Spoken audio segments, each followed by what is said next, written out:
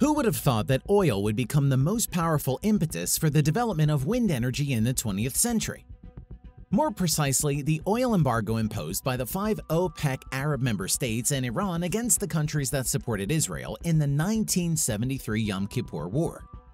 Among them were the USA, Japan, Canada, and several other countries. The ensuing oil crisis forced the world to look at renewable energy sources, in particular wind energy, in a new way.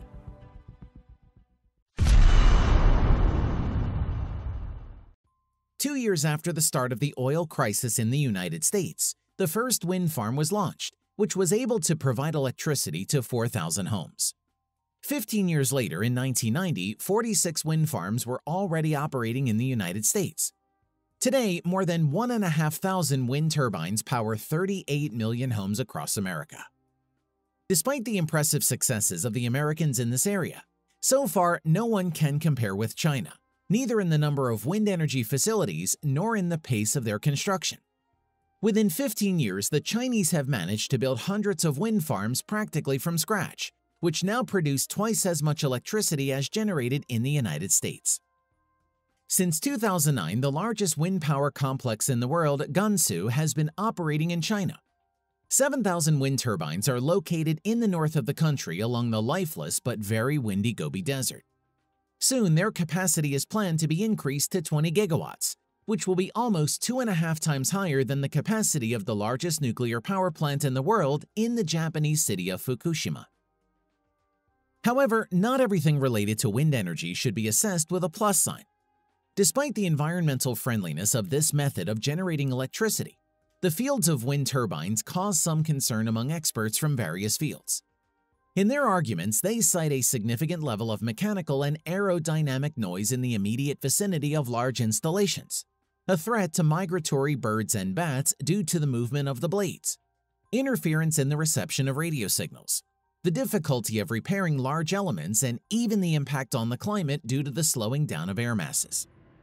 All these disadvantages can be eliminated by using a new type of wind turbine that works without blades, since they convert the kinetic energy of the wind directly into electricity, bypassing the stage of mechanical conversion. The first concept of a bladeless wind turbine was developed in 2013 by a research group at the Delft University of Technology in the Netherlands, in cooperation with the Meccanu Architectural Company. The development team has designed the Uicon electrostatic wind energy converter, which has no moving mechanical parts. Due to the absence of blades, this design is devoid of the main disadvantages of classic wind turbines. It does not create noise, does not break, does not cast shadows, and does not threaten birds and bats. Visibly, Uicon resembles a large tennis racket with a short handle. Inside the frame is a grid with horizontal insulated tubes, each of which contains several electrodes. From a mesh tube, negative electrode, the system sprinkles positively charged water particles into the air. Falling into wind streams, the droplets are carried towards the positive mesh electrode, which captures positive charges. This creates a potential difference, which in turn generates electricity. In this case, the amount of energy received depends on the number of water droplets, the charge of the droplets, the wind speed, and the strength of the electric field. The wind turbines of a new type really surpass classical wind turbines in parameters such as the absence of noise and moving elements. The only weak link in such a system is water sources. However, this problem can be easily solved by installing rainwater storage tanks near wind turbines. The idea of the Uicon wind turbine, presented in 2013, quickly found continuation in the Netherlands. In 2015, a 174-meter wind wheel multifunctional complex in the form of 2 rings of glass and steel project was presented in Rotterdam. According to the architect's idea, the outer ring is rotating and consists of 40 roller coaster cabins, and the inner ring is the body of the building, which can accommodate 72 apartments, a hotel with 160 rooms, a panoramic restaurant, and a sky lobby. At the same time, the space inside the rings can act as a bladeless wind generator created using the Uicon technology. For the Netherlands, which is famous all over the world for its mills and strong architectural background, the Windwheel project is a landmark.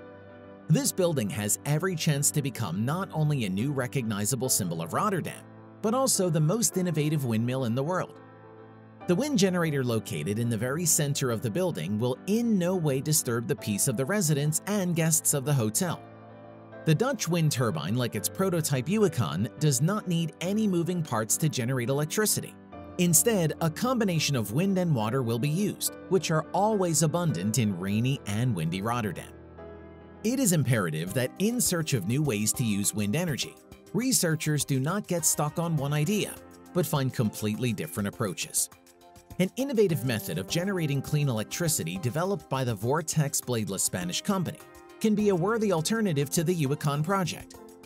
A team of engineers offer the world's Sky Breeders turbines that don't need blades, tall masts, or strong winds. The device is a resonant wind turbine that causes vortex vibration. It may sound confusing, but in reality, it's not that complicated. The Sky Breeders turbine consists of an outer cylinder that is securely fixed only at the base.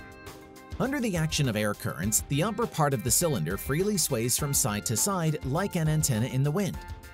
At the same time, when the wind passes through the pillar, around it, according to the laws of aerodynamics, air vortices are formed, circular vortex flows.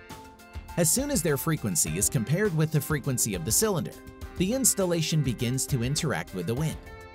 A generator at the base of the cylinder captures these mechanical vibrations and converts them into electrical energy. The structure is built using carbon and fiberglass reinforced polymers, as well as the strong and lightweight materials used in usual wind turbine blades. Thanks to this, the structure remains stable against constant vibrations and does not deform. The mesh geometry is designed to provide maximum performance at average wind speeds, and the compactness of such an installation allows you to install entire fields of wind generators at a minimum distance from each other, which is absolutely impossible in the case of classic wind turbines with blades. Moreover, Sky Breeders located opposite each other receive even more energy than single installations, as they use vortex flows from neighboring installations. Even though the prototype is designed for the production of small amounts of electricity for home use, the Vortex bladeless company plans to introduce an industrial type of Sky Breeders wind generators up to 140 meters in height, with a capacity of up to 1 megawatt. Over the past half-century, wind power has made a rapid leap forward, catching up and already surpassing nuclear power. The success of China, Europe, and the United States in this industry shows that the global goal of moving to renewable energy sources is getting closer.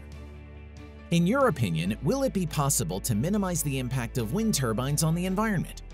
Will we be able to abandon blade systems in the foreseeable future in favor of innovative bladeless models? It seems that we are at the very beginning of this path, and for the start, we, like last time, apparently need one good push. We'll see. The wind of change is just around the corner.